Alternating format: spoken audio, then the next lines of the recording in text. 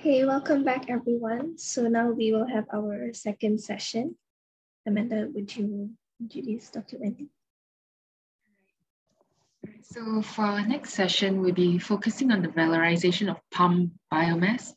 So allow me to introduce our next guest speaker, Ayah Dr. Wendy Ng. So Ayah Dr. Wendy graduated with a PhD degree from University of Nottingham, Malaysia in 2014. So she's a chartered professional engineer recognized by the Engineers of Australia and also a professional engineer recognized by the Board of Engineers Malaysia. So before joining Curtin University and also UTB as a lecturer, so Ayah Dr. Wendy has worked as a project engineer in the palm-related commercial sector. So now Ayah Dr. Wendy is also affiliated with UTB and also the event director for IChemE POPSIG.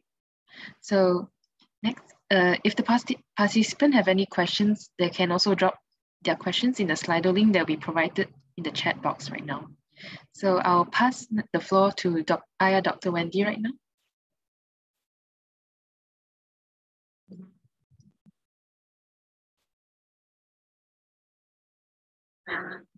Thanks for the introduction. Okay. A very good afternoon, everyone. This is Wendy, and today I'm representing IChemE POPSIG to briefly introduce you about the POPSIG and then to present a topic on the biomass from the palm oil industry. Here, IChemE stands for Institution of Chemical Engineers. Currently we have more than 37,000 members in more than 100 countries. And we have offices in different countries. And then these are some of the members. For IChemE, we can divide into different members group. One is the IChemE members group by country. Another one is what we have, that is the special interest group. POPSIG, Palm Oil Processing Special Interest Group, falls under one of the special interest group. And then what does POPSIG does is that POPSIG provides a forum to enable knowledge transfer, exchange of best practices, and sharing of experience to all that are interested in the palm oil industry. POPSIG is launched in KL in 2015 on the 3rd of August. It is one of the communities of the IChemE members. We aim to provide a forum for the exchange of the ideas, the sharing of experience, and to encourage any innovations in the palm oil processing industry. We welcome volunteers that are passionate about the palm oil industry to join us. Even though POPSIG is a members group of IChemE, where we know that IChemE is for the chemical engineers, but we are actually not limiting our members to only chemical engineers. We do welcome mechanical engineers and other engineers from different disciplines to join us. As we always emphasize, we encourage to share and promote the best practices in the palm oil industry. And we will encourage innovations in palm oil processing and to develop new palm products. And we also promote professional aspects of the palm oil industry. And the most importantly, we act as a focal point for everyone that are interested in the process related to oil palm processing. We have many kind of activities. Our typical activities will include to organize technical seminars, forum workshop, webinars, and physical evening talks. We do jointly organize events with organizations and institutions like MPOC, Monash University, like what we have today as well.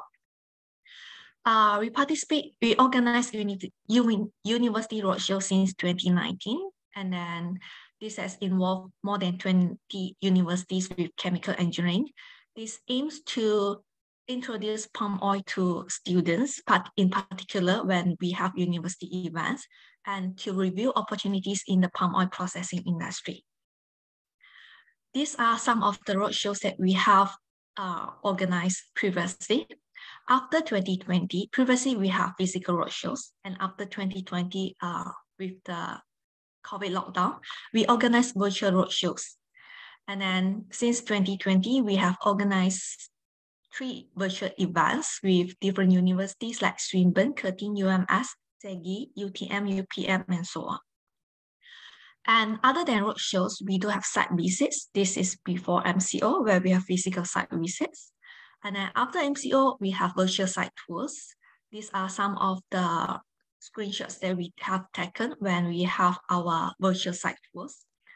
We do participate in university events where we are invited to university events when university like UTM, when they have their student chapter festivals.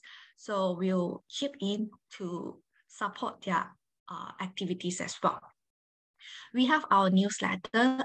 In this year, we will publish 4 newsletters, 1 each for every quarter, to report on what we have organized and our future events, together with any new opportunities in the palm oil industry.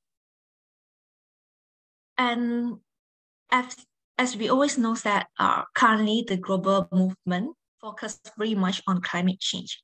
IChemE has presented its position on climate change. POPSIG, as a members group, a special interest group, we have developed climate change action plan that outline plans and initiatives for contributing to this position. If you would like to know more or to support us in our activities, you are most welcome to visit the website www.icheme.org/palm-climate-actions. And IChemE Malaysia Award is one of the main highlights of IChemE area. There is one award that is related to palm oil industry. There's the IChemE Malaysia Palm Oil Industry Award.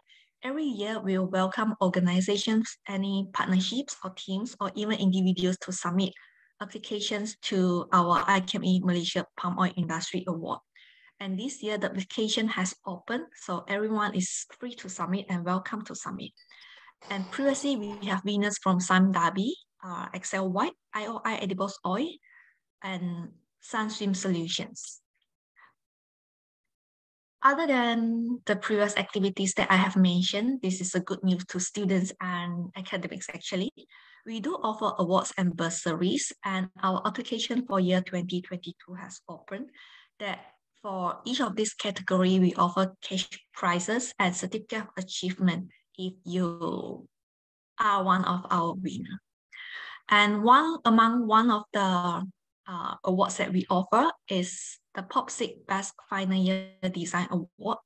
Every year, the POPSIG awards this Best Final Year Design Award to a group of final year students, final year chemical engineering students, where their final year project design revolves around the palm oil processing.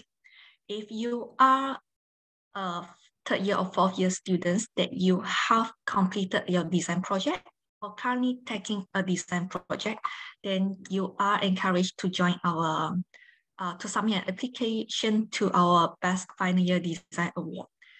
This award, it offers a cash prize of 2,000 ringgit per group. And these are some of our winners, where we have winners from UTM in 2019, Hero Award in 2020, and last year, our award goes to UCSI University. And this year, the award is open. The deadline of submission is 15th of August. For more information, you may visit our IChemE website. And next is that our POPSIG also provides financial assistance in the form of student bursaries. And this one is the POPSIG Student Bursary for Conference to undergraduate and postgraduate students to attend scientific conferences, workshops, or forums that are related to palm oil processing. And the aim of this event is to spur the students' motivation and to support your research in the palm oil processing. And the bursary, each of these bursary is worth 1,000 ringgit. And the application is open as well. You are free to submit your application. And next, we do have another bursary that we call it the POPSIG Student Research Project. And for this, we are committed to promote palm oil-related researchers among the undergraduate and postgraduate degrees as well. And this bursary, it offers up to a maximum of 3,000 ringgit per project to the students. We will offer several bursaries per year that the students will undertake a 6-month original research that is related to the palm oil sector. So the deadline for application this year falls on the 15th of August 2022. You are most welcome to submit your application to the research bursary as well. Our IChemE POPSIG event is free of charge to everyone. So if you're interested, please feel very free to visit our IChemE website and social medias for more information. These are some of our events that we are going to hold next after this event, where in the May, we have webinar, that we have a webinar that's related to process safety management. In the mid of May, we have another webinar to be delivered by IR4. And then in June, we have a webinar about the potential of Industry 4.0 in the palm oil industry. And then in the end of the 29th, we have another roadshow with Swinburne University. And then in July and August, we have webinars. This co-organized with APROS. This also related to the palm oil sector. And then in August, we have our Symposium of Malaysian Chemical Engineers. If you want to know more about POPSIG, here is our website, icheme.org/POM, where you can find all our activities, our archive to our previous event, and any future opportunities for both students and the public. And here is our introduction to POPSIG. Next, this is my topic of presentation of the day. Before we look into biomass, I would like to go through very briefly the palm oil extraction process, where most of our palm biomass from the palm oil industry origins. Palm oil is traditionally used for edible purpose, like to produce cooking oil for frying and so on. As we know that, okay, let me show my laser pointer. This is a palm tree where we have our palm fruit grow on the palm tree. So when this is a person harvesting a palm fruit, so this is the palm fruit that we harvest. This is what we want actually. And these fruits, a bunch of fruit, we call it FFB in short. A full name, that is the fresh fruit bunch that we always say. And the fresh fruit bunch, as you see here, it is made up of a lot of fruitlets, as you see over here. In the fruitlets, we can extract two types of oil. One type we call it the palm oil. The other type we call it the palm kernel oil. The palm oil is the oil that is available in the yellow orange fresh here.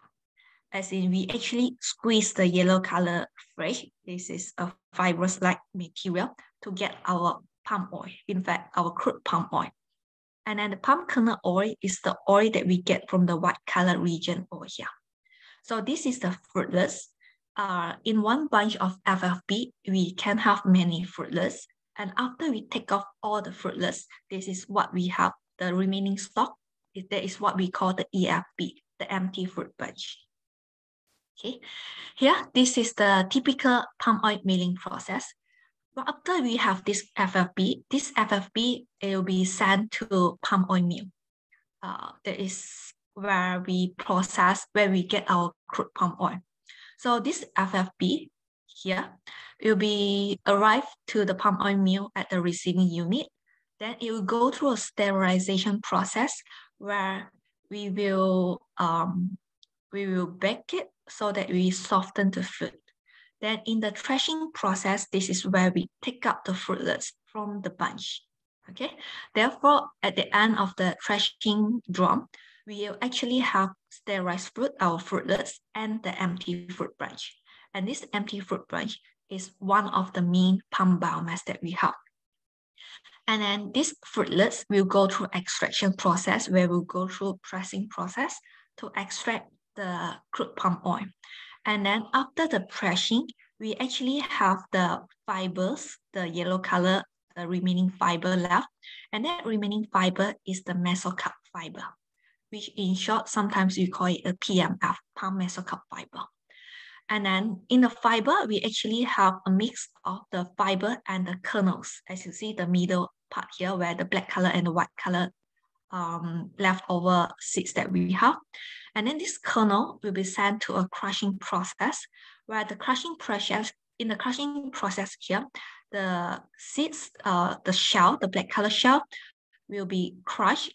Then the shell is what we call the palm kernel shell. And then the remaining, the inside, the white color things will go through an extraction process where we get our palm kernel oil. And then when we extract our palm kernel oil, there are actually a cake from the remaining slurry form. That is what we call the palm kernel cake. Okay, and then this is a photo of the palm kernel shell, as you see, and this is a photo of the mesocarp fiber. And then there's another main type of the palm biomass that we always refer to as POMA, the palm oil meal effluent. And this POMA is actually a collective term for the wastewater in the palm oil meal that is channeled out from the palm oil meal. It is mainly formed by the condensate of the sterilization process and the wastewater from the purification process. So for each of this biomass, every year, and these are the species of biomass we have, where in general, we have empty fruit oil, palm kernel shell, decanter cake, and the palm mesocarp fiber, palm oil meal effluent from the palm oil meal. Outside palm oil meal in the palm plantation, we have different type of palm biomass as well. But when we refer to palm biomass, we say that every year we generate a very high amount of palm biomass, and this palm biomass is typically from the palm oil meal.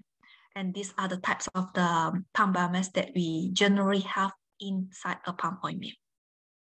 And just now, we actually missed out a decanter cake. Decanter cake is the sludge that we refer to over here.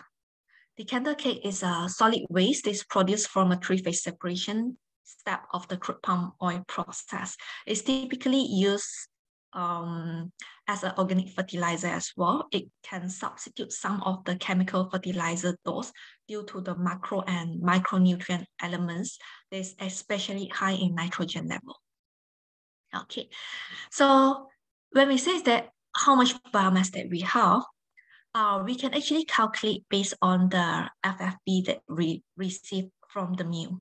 And then in Malaysia, up to 2021, this is a statistic in end of 2021, we actually have 5.7 million hectares of the land that is planted with the oil palm tree. And of course, with this area, as in the more land that is planted with more palm tree, the more palm fruit that we will have. Okay, and then in 2021, we actually have received 91 million tons of FFB at all the palm oil mills in Malaysia. This is a statistics recorded by MPOC. And for FFB received at mills, that means received by all the 451 mills in 2021 in Malaysia. We currently have 451 palm oil mills as of year 2021. And then by using the calculation method developed by MPOC in 2009, we actually estimated that we have this amount of the palm biomass in 2021, as in about 61 million of palm oil meal effluent, 7 million of EFB, 4.2 million of palm kernel shell, and 7.4 million of palm mesocarp fiber. The value may be, because this is an estimation, the value may differ slightly depending on the sources, because these are dry weight. If the moisture content is high from certain sources, then the value could be less or could be more. But the value would not go too far from this value actually. And then from the evolution of the palm oil industry, this could be the general perception from the public, where in the previous time, how the world sees the palm oil mill is that the palm oil mill is actually a processing plant that only produce CPO, crude palm oil, from the oil palm. However, and then what is previously taught by the public is that other than the crude palm oil and then the rest of the biomass, we got to figure out a way to dispose this kind of biomass, either to landfill or either to the plantation as for mulching, and then the wastewater, it will be treated and then just discharge it to the riverbank and so on. However, nowadays with the evolution of the palm oil industry, particularly for the palm oil mill, we actually recover all the biomass and the waste we have to produce bioenergy and value-added products. Here are some of the examples. Here, other than having only crude palm oil, we can actually recover the palm biomass to produce pellet, fiber mat, fiber for power generation, to get back our clear water, to get fertilizer, and so on. These are only some of the examples. We can actually produce more products depending on the technologies that is available and the technologies that is employed by the palm oil mill owners. So here is a figure of the conversion of biomass into value-added products. This is happening in real life from one of the palm oil mill, the harvest oil mill. Okay, so we'll go through some of these processes one by one to introduce what kind of products that we can get from our biomass actually. Most typically, we can actually produce palm biomass, we can actually produce organic-based fertilizer from the palm biomass. So how do we produce fertilizer from palm biomass? We actually have different technologies to get organic fertilizer from the palm biomass. And some of the seller, they could even take the sludge, that means the mesocarp fiber, and compose it to produce a raw kind of fertilizer. And some, they will went through some organic activities, some biological activities to further improve the quality of the palm biomass to get our fertilizer. So this is one of the examples where after the microbes activity, the fertilizer that we can get could have more than 5% NPK. NPK is the nutrients in the fertilizers that we normally want, because for fertilizer, we typically want this nitrogen, potassium, and NP and K. K is the, what is it already? Sorry, I can't recall the K. Potassium is one of it, P2O5, and K2O. Okay, and then the total, that means the NP and K composition after we sum up all, they could have more than 5% of it. And then organic matter, it depends on how much organic materials that you have. It can be more than 20% or more than 30%, more than 40%, depending on the sources of material being used, and also the way that we process it. And then moisture content, typically less than 20% with a pH between 8 to 9. And this organic fertilizer, we can further fortify it to include, so that we can get a higher NPK percentage. As in, the NPK is the main nutrient that we want for our trees, for our agriculture activities. In this case, if we were to use this fertilizer in our palm oil plantation, that means this is the nutrients that we want for our palm tree. And depending on the degree of fortification, you can get a different amount of the nutrient for the fortified fertilizer. It can be 5-5-10-2, 5-5-10-2, that means 5N, 5% N, 5% P, 10% K, and the 2 is typically referred to the magnesium content, or any customized kind of composition that we want. And this would be some of the process flow of getting our fertilizer, where we can actually use the sludge, the mesocarp fiber, and sometimes the shredded EFB. And then we go through some turning processes with some microbes. And after 30 days to 45 days of fermentation, and if you want to fortify it to increase to boost the nutrient content, then we can go through a fortification process. If we just want a typical organic fertilizer, then we may skip the fortification process to get our matured fertilizer. Then it goes through packing to be sold to consumers. And it has been proven that organic fertilizer, is actually improve the growth of our trees, our crops actually. As you can see here, if you apply 250 grams of EOF. It means the Eureka Brands organic fertilizer, or it can be other brands of fertilizer as well. And then 300 grams, 350 grams, you can see that the growth of the root network is different when different amount of the fertilizer is used as compared to the chemical fertilizer. And next is that other than using palm biomass to produce our fertilizer, we can actually use palm biomass, in this case, the EFB, the empty stock that we have, the fiber stock, to produce dried long fiber. Then what is this dried long fiber is that we actually get the long fiber, we extract the long fiber out from the empty fruit bunch, and then we dry it, and then we put them in bell to produce this dried fiber. This is in a bell, where this bell can be sent to users to make their respective product. And then one of the products that we can see is actually the mattress filling. So it is not surprised that could be the bed mattress that we sleep at night, every night, is made of palm biomass as well. And then we do use this palm fiber and to press it to make it into the cushion as well, our chair cushion. Okay. So other than making mattress, then we can have our long fiber to be stitched and pressed to make this fiber mat, where this fiber mat is used as for corrosion control, for example, or sometimes we also use for weed control as well. Or sometimes this fiber mat is even being used as floor mat, as decoration as well. And then next is that we also always say that we use biomass to generate biofuel. That's possible. If you remember, there's one type of palm kernel shell that we see just now. The palm kernel shell, it can be fed to boiler directly to burn to generate power. And then other than that, we can actually process palm biomass that is made out of the, let's say, for example, the short fiber. There's the leftover from the EFB.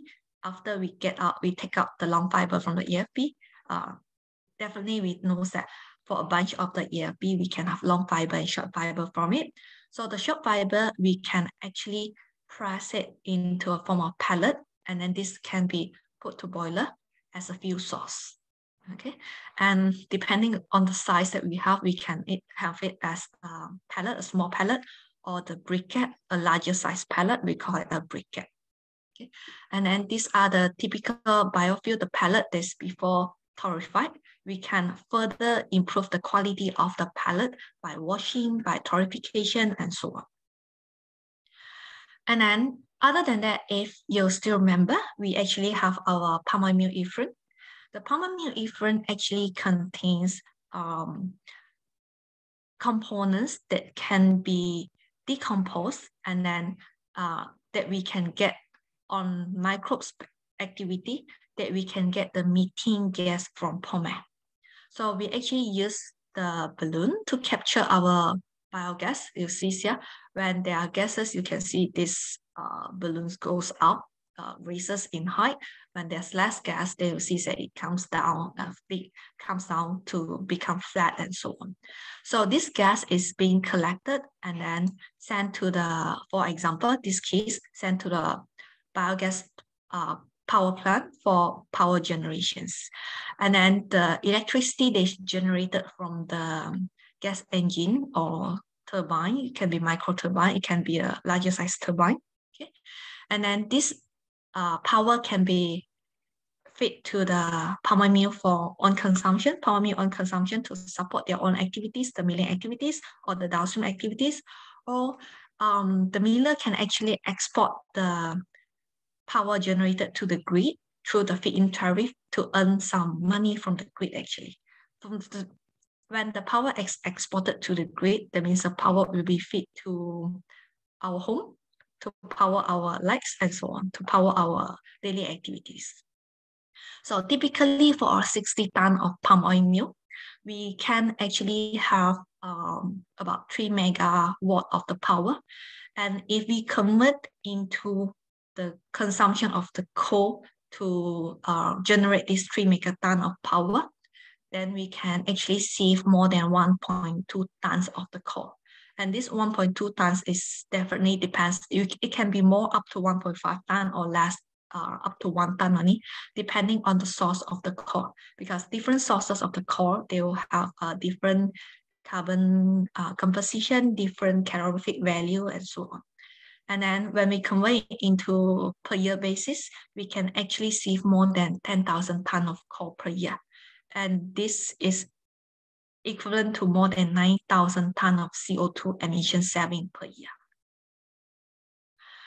And then the pump biomass that we have, we can, because after we use the POME to generate biogas for power generation, this wastewater, the remaining wastewater, we can further process it into clear water quality to be recycled. And definitely this depends on the technologies that you use. If you are using a better technology, then you get a higher purity water.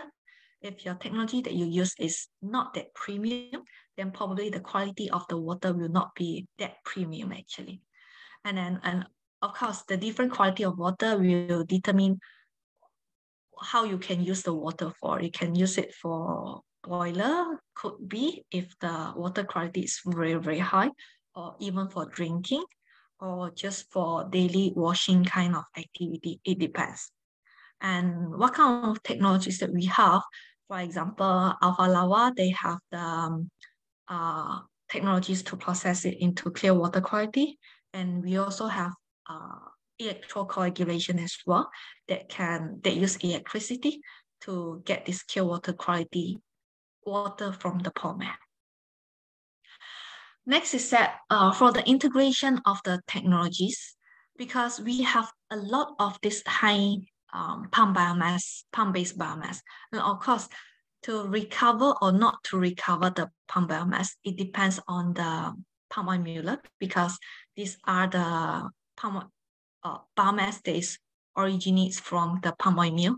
So the owner can actually sell the biomass for the third party to process the biomass, or to recover the biomass themselves to produce value-added products and bioenergy. And there are actually many untapped sources of energy in Malaysia currently. And for continuous sustainability and improved technology efficiency, we actually need technology, because it is the technology that determines the efficiency, economic, and sustainability of this utilization of palm biomass, sustainability of the palm oil mill. For one single technology, it is because it will not be sufficient to solve all of our problem.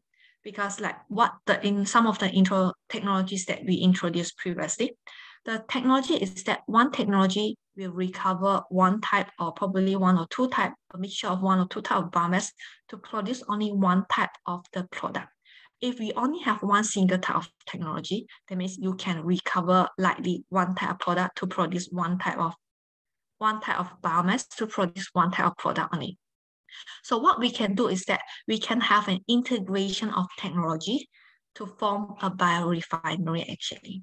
So what is biorefinery? Is that biorefinery is an implementation of the process integration, where we actually introduce different type of the technology, and we integrate them in one of the integrated process that we call, to recover different type of biomass to produce different type of product. Here we involve the technologies to recover biomass to produce bioenergy, and the bioenergy will be used to support the activities to support all these downstream activities to convert our biomass into the value-added products.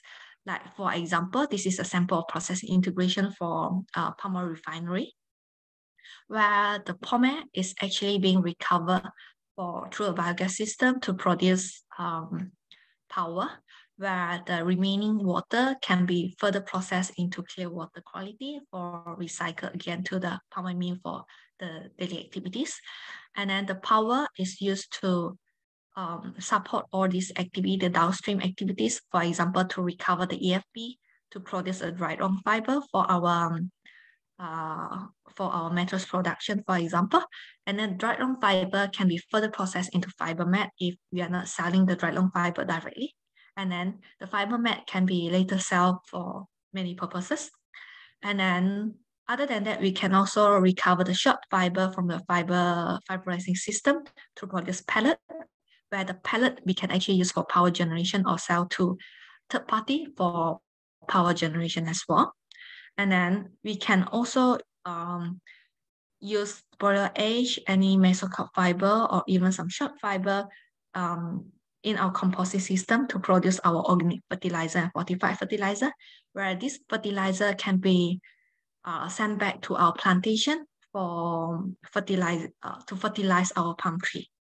And then decanter cake, it can be used in the composting system to produce fertilizer, or it can be sent for animal feed plant to produce animal feed as well. And of course, if we can actually integrate more activities here in a biorefinery. For example, other than the decanter cake, we actually have the palm kernel cake, where the palm kernel cake can be channeled to this animal feed plant to produce animal feed as well. And then the palm kernel shell, it can be fed into this power. Here, this is for biogas power generation system, where we can actually have a biomass power generation system where we use our either EFP, either a processed EFP, or we can use our PKS, so palm kernel shell, for power generation as well. And the power generations, the power that we have, it can be sent to the grid, sent to the oil mill, or to support the downstream activities. And for this, we can actually reduce the amount of the waste from the palm oil mill. In fact, if we have a very optimized kind of scenario, we can actually recover all the biomass that we have in our palm oil mill to generate product. From there, we actually achieve resource sustainability through an optimized processes. We also achieve energy conservation, where the energy generated from the biorefinery is actually sufficient to support the activity of the whole palm oil mill and the downstream activities. And for any extra, we can export to the grid as well. And of course, it actually, the owner for these productions, they can actually get additional income. So in conclusion is that there are very high potential of palm biomass available for the production of bioenergy and the value-added products. It's a matter of how much resources that we manage to tap, and then that we manage to convert into bioenergy and value-added products to generate more income. And then for energy sustainability, we can actually use the power generated to support our activities. From here, we can actually reduce the reliability to our fossil fuel, and also to extend the life cycle of the biomass, because now they are being converted into value-added products. So we can actually extend the lifetime of this biomass. So with technological advancement, we can produce more products from the biomass. For all the biomass products that we discuss is only some of them only. Definitely we have more technologies to produce more product. Here are actually some of the other uses of palm biomass as you see here. With a mixture of the palm biomass, the EFP, the decanter cake, and with some sodas. So with a right proportion, with a right control of temperature and moisture content, we can actually use it for our oyster mushroom production, as you see over here. Okay, so these are some photos of mushroom cultivations, and then we can also use palm biomass, press it into shape to make pots and containers, and to make some paper products as well. And then just now, what we have covered is the palm biomass in the palm oil mill. In fact, you must have heard about the replantation of the palm plantation. So when we do replantation, we actually cut down the palm trees. So the palm tree that's being cut down, we can actually recover this palm tree for medium density fiber production as well. In short, we call it the MDF, the medium density fiberboard, as you see over here. This medium density fiberboard, we can use it for furniture, to make furniture, to build furniture as well. It is not surprised that this actually happens in, you can see this probably in many of our furniture. In fact, the chair that I'm sitting on is made of this medium density fiberboard actually. And then other than that, we can use this oil palm trunk to make plywood as well. There are actually a few palm plywood plants in Malaysia. So if you're interested, then you may, if I'm not mistaken, I think one is in Malacca. So you can actually, you feel free to Google the palm plywood plants in Malaysia, then you'll come up with a few search results actually. So if you're really interested, you may organize some visits to ask if you can have a site visit to the plants and so on. And these are more to a lower value kind of value-added products. And we do use palm biomass to produce higher value-added products like bioethanol and so on. And this definitely, some are yet to be commercialized and some are still under R&D stage. So it depends on the technology advancement and the willingness of the investment. Then we can actually convert our palm biomass to a more variety of the value-added products. And what we have presented here, all they are actually commercialized kind of commercial process that has been in operations. So this is a relatively short presentation. So thank you. If you have any questions, feel free to voice out your questions.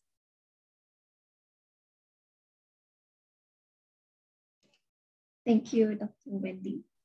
If it's okay, may I share my screen? No. Are you able to hear me? You mean me? Oh, yes. Yes, I can hear you. Oh, okay, yes. Just wanted to let me share my screen.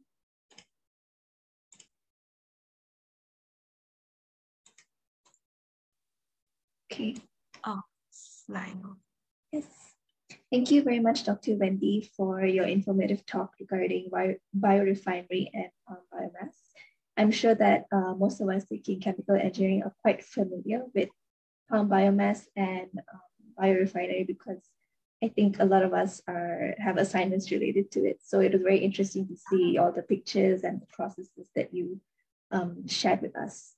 It was also very interesting to see and understand more about the different ways of sustainably converting the biomass into useful products. I personally have not, I'm not aware of those products, but thank you for sharing that with us. So we will now proceed to the Q&A session. So Shirley, you can share your screen. I will be... Yeah, I actually went into the Slido and I saw some questions here actually. Yes. Okay. So Dr. Wendy, I will be moderating this session. So I'll just read out the questions and you can choose if you would like to answer them or not. Yeah. I tried to answer all the questions since I think we have sufficient time for it. Okay, sure. Okay. The shortest one, this one first. Does polymer release more methane than CO2? In terms of, if we talk about, we cannot really see the amount of the methane and the amount of the CO2. We cannot compare directly because methane is a more powerful greenhouse gas as compared to the CO2 actually. And then we say that the global warming potential, the global warming effect of methane is much more higher than carbon dioxide. It's more than 25, around 30 times. The global warming potential of methane is around 30 times more than CO2. So if we say that, if we were to consider to say is polymer release more methane than CO2, then it's more accurate to say that the impact of methane will be to get the greenhouse effects is much more higher than CO2. as in 1 gram of methane will be 30 times more harmful than 1 gram of CO2. And then, is that possible to capture 100% of methane from polymer to net zero?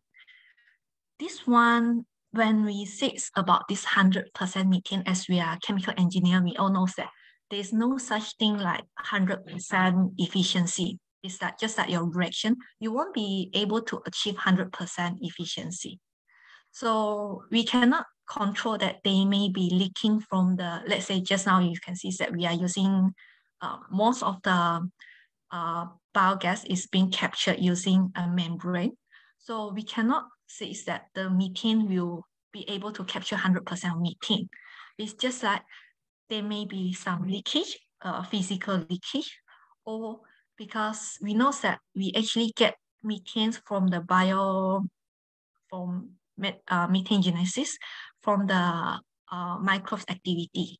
So we cannot ensure that all the components inside the polymer, as in whatever that can be converted into methane is being converted into methane. So we cannot ensure that there is 100% efficiency to say that is it possible to capture 100% of methane. So this is just something like, is it possible to have 100% of reactions in the reactor? Okay. Are there actually downsides from recovering the biomass?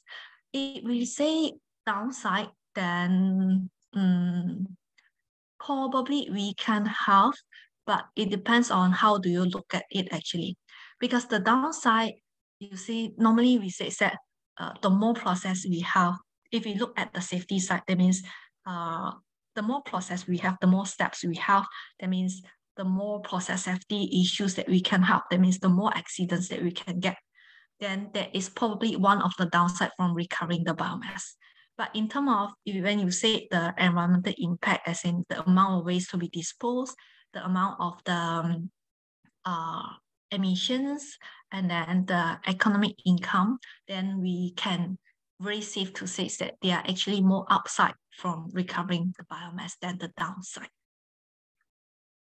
And then how economical are the processes to convert palm biomass into environmental friendly product? Are they energy intensive process? This one, it depends on what type of energy, what type of process that we have actually. When we say that, when we to convert palm biomass into fertilizer, then this is not an energy intensive process, because the amount of energy used the power used is just for, in that case, from the photos that I show you, you just need a building, you need some microbes, you need manpower, and then you need the power for packaging, and then you need probably some diesel fuel to run the turning machine. So it is not energy extensive. However, when we say that, if we were to convert palm biomass into, let's say, the fiber mat, then you need more energy. As in, you need to have you need to dry the EFP, because EFP is very wet, and then you need a lot of energy to dry it out, and then you need to convert the long fiber into fiber mat, then you need some stitching, then you need hot press. All this will consume energy. So it depends on what type of process you are looking into, and then what kind of is the process energy intensive or not intensive. So we cannot really say that it's all very energy intensive or not intensive. How economical are the process to convert palm biomass into environmental friendly product? So this depends actually, because some is very economical, as in the cost that you involve is very low actually. And then some will be very expensive. And then, for example, this is, biodiesel is not a good example. So how economical, as in those, I can only say those being commercialized, that means you are earning money. Those that has yet to be commercialized, that means it's either very energy content intensive, or it is not earning money yet, or the efficiency is very low, or there could be some other issues. Are there many job opportunities in the palm oil industry? And is it good at industry execution? I would say yes, palm oil industry, all the while they are hiring. There are many job opportunities. And then it will say that it is a good industry for the future. This one depends though, because as we know that previously there has been many environmentalists actually attacking our palm oil industry, saying that it's not sustainable and so on. And then some of them also, some of the country, they also ban our palm oil, saying that it is contain palm oil, so they don't want to sell it in their country. However, there's a different say now due to the shortage of the sunflower oil. They will say that, oh, palm oil is a good source to substitute the current shortfalling of the oil supply from other countries. So they now start to sell our palm oil again, and that's why our palm oil price actually hikes so much recently due to the war. So it says that it's a good industry in the future. I would say yes, with proper control and planning. So our palm oil is not that it is not sustainable, just that if it is properly planned, properly controlled, properly regulated, it can be a very sustainable industry as well, which that we are now moving towards that sustainable direction. But job opportunity, yes, all the while the palm oil industry are hiring. Do you see any potential for the various products from palm biomass in replacing the conventional traditional products? This one, I would say yes, actually. For example, one very typical examples that we discussed just now, I'm trying to use the examples that we have gone through in our slides just now so that you can have a clearer picture of it, what is it actually. For example, conventional product, one of it is the, let's say, the long fiber. Okay, now we are using long fiber to replace our latex mattress, to replace the coconut fiber. So it's actually a cheaper option actually. If you say that, did I see any potential? Yes, the potential is high because every year we are exporting so much dried long fiber for this kind of consumer products production. And then another example could be the fertilizer, for example. When there is a short of fertilizer nowadays in the market, so the fertilizer that is produced from the palm biomass is at a very good market as well. So it's actually replacing our traditional chemical fertilizer as well. So if you ask me, do I see a potential for the various product for palm biomass in replacing the conventional traditional product? Yes, because this is typically economic driven actually. Nowadays, economic and environmental impact driven. As long as our product is economically competitive, environmentally competitive, then yes. Okay. And then is the conventional polymer pond still widely seen practice? Yes, the conventional polymer pond is still widely seen practice in Malaysia despite the need of the very high land footprint, because our industry, from many years ago, we have our palm oil industry, we have our palm oil mill, and then from there onwards, when they have it, they are already generating the palm oil mill effluent. So when they have palm oil mill effluent, that means they are having their ponds. Just the matter is that previously the pond may not have methane capture, facility, and now they are actually installing these methane capture facilities to capture methane, either for flaring or for biogas, to get biogas for power generation. there are many biomass from palm oil industry. Why don't they just turn into fertilizer?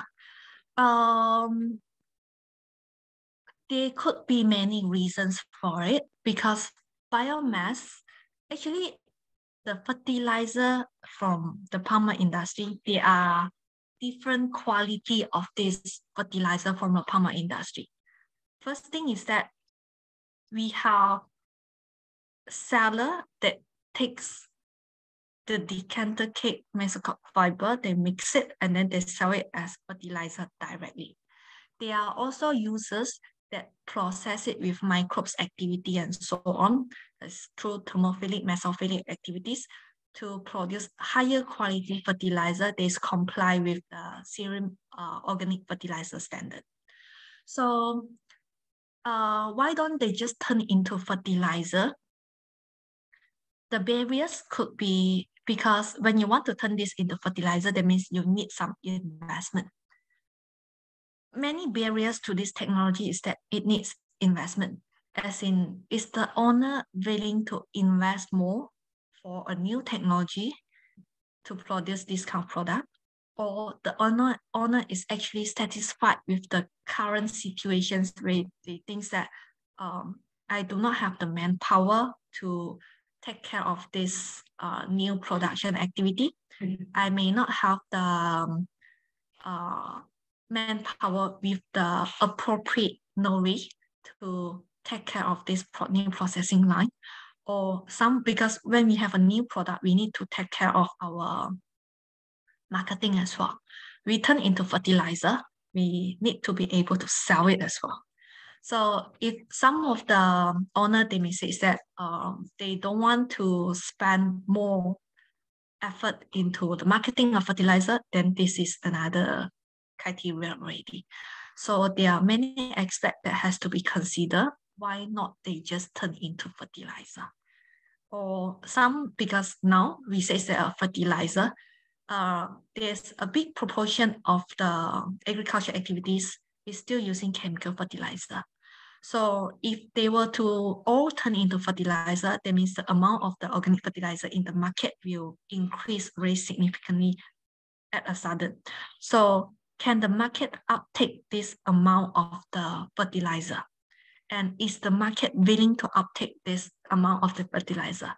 It depends on the user has the confidence to switch their application of chemical fertilizer to organic fertilizer or fortified fertilizer or not. This is another issue that has to be considered. And then the biomass or the biological waste also release CO2 and methane. Is biomass a sustainable resource? Yes, if you see in that case, biomass also release CO2 and methane. So this is the matter of the emission is released now or released later. Okay, if you don't do any conversion, you just let it be, then it will emit the gases quite immediately if you put it into mulching. So when it decomposes, it actually emits the greenhouse gases. So if you convert it into biomass product, as in the value-added product, you actually extend its life cycle. So probably eventually it may still decompose and it will still release these greenhouse gases. However, you got to think in a way that when you have this biomass being converted into the biomass product, you extend the life cycle. That means you are delaying the time that it releases this emission. And at the same time, when your biomass is being converted into certain product, that means the existing product that is the product that if originally is made by other sources, that means you are reducing the consumption of the other fresh resources is originally used to produce that product. So in that case, you are indirectly reducing the greenhouse gas emissions from the exploitation of the original resources. So if you say is biomass a sustainable resources, yes, all the while is sustainable because in one way it's renewable as well. Given that oil palm expansion is limited by the government, does this limit the future job opportunities for engineers? I would say no, it won't limit the future job opportunities for engineers because as far as I know, the palm industry is actively hiring. And another thing is that the palm industry actually hire a lot of foreign worker. So probably in future when there is a time that if one day everyone is fighting for a job opportunities from the palm industry, then it will translate to competition between the local labor and the foreign labor. When this happens, then it's a matter of the policy. It could be our national policy. Are we going to have a policy that will be more protective to our local workforce? And of course, this is very realistic to say so, but this is a matter of the income that is offered by the palm oil industry as well. Is our local workforce competitive in terms of salary when it's compared to the foreign labor? But foreign labor is not cheap nowadays as well. So if you say that, does it limit the future job opportunities for engineer? I would say not at the current moment, because when we trying to expand the downstream activities, we are actually creating more job opportunities as well. For engineer job at palm oil and biomass field, are they dirty, dangerous tasks? It depends on how do you compare though. I have seen dirty palm oil mills. I have seen very clean palm oil mills. So we cannot say that all palm oil mills or all biogas power plant is dirty, because they are very clean kind of biogas power plant or biomass power plant or the palm oil mill as well. When you say the biomass field, it depends on what kind of biomass field you have. If there is a proper control with a very good management, then it won't be too dirty, I would say. If you say, is it dangerous? If all the safety precautions are followed, if there's a set of, if the workers are actually sensitive to the dangers at work, if all the protocols, SOP are followed, and when all this kind of safety concern is being taken seriously, then I would say it is not dangerous actually. But there are many negligence kind of cases that makes accidents to happen. So it's no matter you work in the palm oil sector or not in the palm oil sector, danger is there. Just that, are we alert to the danger around us? Are we actually following all the SOP, the safety protocols to avoid this kind of accidents?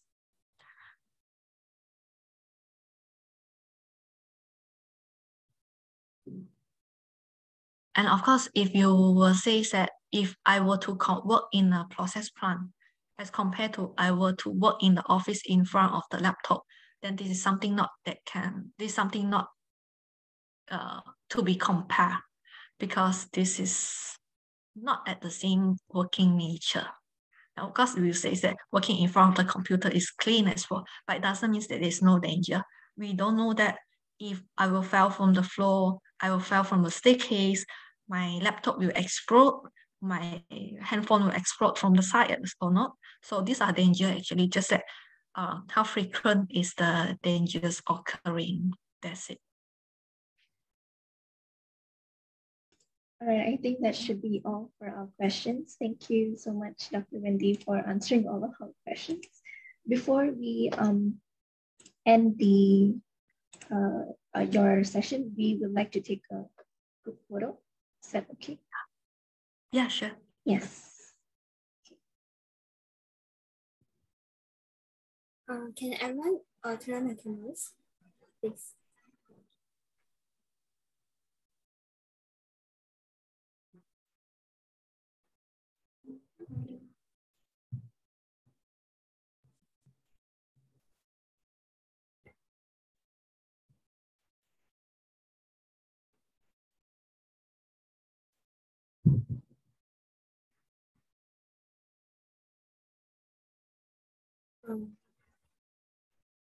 I'll just pick up. Is it okay?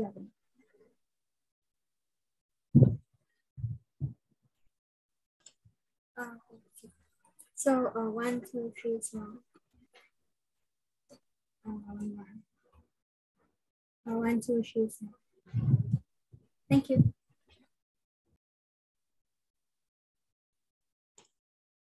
Thank you for the session. Yes, thank you very much, Dr. Wendy, for your time and effort in sharing your experience and knowledge. You may stay for the rest of the session or you may exit as you wish. Yeah, sure. Okay, thank you. So now that we have some time till the next speaker, we'll just take a break for the time being, and our next session will start at 2:30 p.m.